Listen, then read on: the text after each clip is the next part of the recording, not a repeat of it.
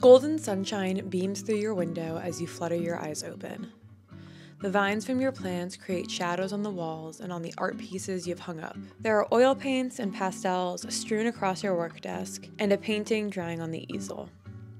You get up and grab your favorite broken-in, thrifted jeans that you customize with embroidery and painted pockets, throwing on your favorite graphic tee you got from a museum, and grabbing your daily tote bag to head out to meet up with your friends for an outdoor picnic and painting session. You find solace in your creative pursuits and freedom in releasing your ideas onto canvas. You feel supported by your art community. You see rebellion in art and relish in its power. Hello friends, and welcome back to my channel. If you're new here, my name is Dion, and today we're going to talk about an aesthetic that was actually popular maybe like 5 years ago, which is the ArtHoe aesthetic, the art girl aesthetic. And this is an aesthetic that's been on my list just because I remember when it was popular, obviously because it wasn't that long ago, and really enjoying it, and liking the elements of it, and wanted to try it out. Also, it's an aesthetic that was created by and for queer POC people, so I thought for Black History Month, great time to cover it. So if you like niche aesthetics and fashion commentary in general, then definitely subscribe to this channel because I post videos every Thursday. And with that, let's get into it. This is my attempt on ArtHoeing it up. Honestly, I just didn't want to wear this plain turtleneck because sometimes that can look a little bit weird on camera. Here, this is my theory behind my ArtHoe outfit. I crocheted these granny squares, as you can see, because they're not very good, and made a little bandana. What's more, and they're yellow, an ArtHoe element. Got turtleneck in pretty decent ArtHoe colors, and I made this t-shirt custom for me, my boyfriend, and my best friend after we saw the movie The Iron Claw, which is an A24 film, aka an indie film. Also, if you haven't seen this film, you need to see this film. This is required. The Iron Claw is actually required. I know this is Black History Month, but I'm going to talk about a movie about white men really quick. Required viewing, The Iron Claw. Can I repeat? Required viewing. And I made this t-shirt on Canva, so 2 of my creative pursuits. Love it. All right. What is the ArtHoe aesthetic? The movement started at the beginning of 2015, and it comprised of a few Tumblr users. One of the co-founders is Mars, a 16-year-old gender-fluid POC Tumblr user. Mars and their co-founders started drawing on their selfies. Characteristics belonging to this movement include creatively edited, drawn-on selfies, bright colors, and Black style expression. These features relate to the issues of creativity, power, standing out, and taking control over how POC are viewed by others. Crucially, they all serve the ultimate goal of claiming space for POC artistic expression. The name of the movement got taken over, out of its original context, and away from people of color, the minority group that started the cultural movement. This cultural appropriation only emphasizes the need for the ArtHoe movement in the first place, because this new aesthetic carrying the name ArtHoe overrules POC and art again. So it's an aesthetic about kind of the rebellion of art and creating space for yourself and forcing space for yourself in spaces that are predominantly very rich, very white, and on the gender binary. So obviously an aesthetic like this is always gonna be close to my heart and something that I support, and that's something that I hope my channel also supports. Also, I want to put a disclaimer that I feel like I should put in all my videos, but sometimes the TikToks or the images that I use aren't necessarily directly in the aesthetic, but they're adjacent and they have similar elements. So if you're actually that one was a boho aesthetic technically, not an ArtHoe aesthetic, shut up. Shh. We're just, okay? Shh, shh. So I wanted that to be sort of the intro because even though we're talking about the fashion elements, I want to talk about the ArtHoe movement versus the ArtHoe aesthetic that got taken over, because yes, it always had fashion and artistic / social media elements to it because it started on Tumblr, and obviously that translates to Pinterest and stuff, maybe a generalized look to it, but how it got sort of aestheticized and appropriated and all that.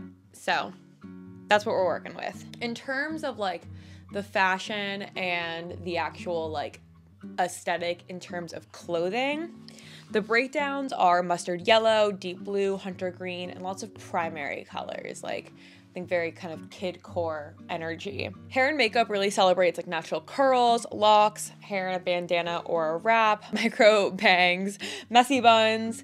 Sometimes there's like artsy fun makeup. Sometimes it's like very natural, like blush freckles kind of vibe. Obviously that's just up to users' discretion. Likes of the ArtHoe, obviously like art, museums, creative outlets, anything that can express their creativity. The essentials in terms of the fashion aesthetic, the fashion part, are anything associated with art culture or things printed with artists' work on them. Mom jeans, graphic tees, overalls / painted overalls, shirts with thin horizontal stripes, striped meadow shirts, any mustard yellow clothing. Shoes are Converse sneakers of any color, Vans, old schools, checkered slip-ons, classics, Doc Martens or Mary Janes. Favorite accessories are art socks, the Kanken bags, art supplies, round glasses. I associate tote bags. I feel like if you're truly artsy, then you're gonna carry around sketchbooks or supplies or stuff in your tote. So some criticisms of this aesthetic is that it got aesthetified when it was really like a movement and empowerment of art and artistic expression for Black queer people. And so it's like, this video I'm trying to be very delicate because yes, it is a fashion aesthetic, but I also want to be very clear on the fact that it was a movement first and a community first. It started as the ArtHoe collective as a way to support each other. So this is going to be a quote from an article in The Guardian with Mars, who is the person that started the ArtHoe movement and kind of got kicked out of the ArtHoe movement by other people in the collective. I have sort of clips from a YouTuber who did like an entire video on this and a TikTok on it as well, so I'll insert those here. About how the movement was basically Black queer youth based and they would Photoshop themselves into white museum spaces. So basically Mars met these other people that were also on our ArtHoe collective, and in their paper interview, Mars wasn't even featured in this like at all when they were their creator. So it says in their post that during the time of ArtHoe, other members were repeatedly excluded Mars from group achievements. Despite even starting the group, the LLC was never in my name. It's in @Frida Cashflow's name. I was told I was too young and not competent enough to have a legal control over an entity that was born from my lived experience. While creating ArtHoe, I was in high school, moving from home to home and doing. The adults in ArtHoe were aware of this and didn't care about helping me improve my situation, only redistributing funds once when I was in a crisis and again to encourage me not to speak up. When Paper did a group photo of the collective and I didn't have the funds to participate, no one batted an eye. All right, so my mic turned off the last half of my video, which is great. So from the Guardian interview with Mars, the founder of ArtHoe, they said, quote, "ArtHoe is a term used by me and my co-founder Jam to empower and uplift participants of color in this movement. Hoe is AAVE and is normally a derogatory way to refer to women, especially Black women, as being promiscuous within the male gaze. Using the term in an arbitrary way diminishes its harmful origin in light of something better." And when asked about the aesthetification of the ArtHoe movement, they said, quote, "It was getting co-opted by this little group of skinny, frail white girls. To belong in their group, you had to have a $100 backpack, a $20 Japanese sketchbook, shit like that. When that came to my attention, we started to fight back and identify as a movement. It seemed really classist that you had to have this certain level of wealth. Jam and I are broke. It hurt me because I don't have income like that. I can't go and buy an expensive DSLR.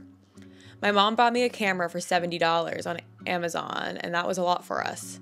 People tried to use the angry Black person stereotype when I called them out on it, telling me it wasn't a big deal, but it felt like a big deal. People of color are often denied artistic ability, or things we birth into the world are stolen by white counterparts. I never intended ArtHoe to be that way. So that's honestly almost a criticism on me in this video and just like the aesthetification again on the ArtHoe movement. And I know that we are gonna get into like talking about the fashion aspect of it, but almost in the same way that if I were to do like hippie fashion or beatnik fashion or goth fashion, those fashion elements have movements behind them and principles behind them, and I want to be like really respectful towards that. We're just gonna ignore the lighting. So before we get into getting the look, I think to be a true ArtHoe, you have to like be a patron and a lover of the arts, whether that's supporting your artist friends, whether that's going to your local museums, whether that's purchasing art on Etsy or directly from local artists rather than just from like Target or Marshalls. But I also think to be an ArtHoe, you really have to uplift like marginalized voices, especially queer POC voices, which is what this movement was intentionally for. It's about intentionally taking up space. And so if you have queer POC artists in your life, supporting their art, supporting their creative pursuits, uplifting their art and their voices is the true way to be an ArtHoe. So we're gonna talk about the looks of an ArtHoe, but you gotta be an ArtHoe in here and in here and out there before you like just dress with Van Gogh socks, because I don't want to contribute to this like one-dimensional narrative of what the ArtHoe is. I do want to talk about its fashion elements and encourage people to become more active in the movement and the principles behind those fashion elements and the aesthetic elements. ArtHoes, let's get into it. How to get the look. I think the color palette of like primary colors and obviously like bright dandelion yellow is important. Always a good sign. Having stripes is always a good indicator. Lots of stripes in the ArtHoe movement. Anything painted or printed with art is always a good idea. High-waisted mom-style pants like jeans or cords or checkered pants. Overalls are also very popular, so that's a good kind of like bottom to get some sort of that shape of trouser or overall, and then grab any bright color top or sweater or t-shirt or whatever, or something that's art printed, something that you customized, and add that in as well. And then you can always layer bright turtlenecks underneath the t-shirts or cardigans. Having fun socks and sneakers are always a good idea.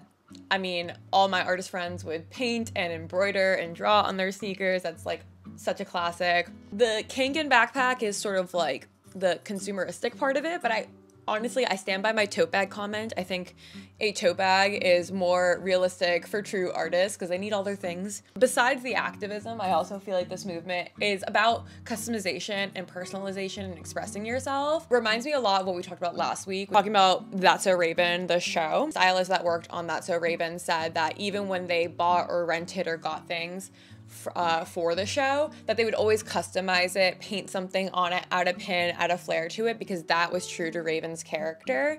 And I think that ArtHoe is very similar. Like, what's true to the character of this movement is about personalization and customization, and that's not something you can buy. That's not something that you can just like get from Urban Outfitters or Free People. It doesn't evoke the same feeling that a really rad like 80s windbreaker you found at a thrift store for $10 gives, or pants and jeans that you customized and painted and put your own heart and soul into it. I think that is like an important aspect to your outfit, is to always have something customized and adding your own spin on it. Like, never just wearing your clothes, always styling them. None of your clothes look like they did it from the store. Even once you got them or once you bought them, you added your own thing to it, whether it's pins or whatever. Love it. I love this movement. I love the principle behind it, and I do genuinely like the fashion and the pure aesthetics of it as well.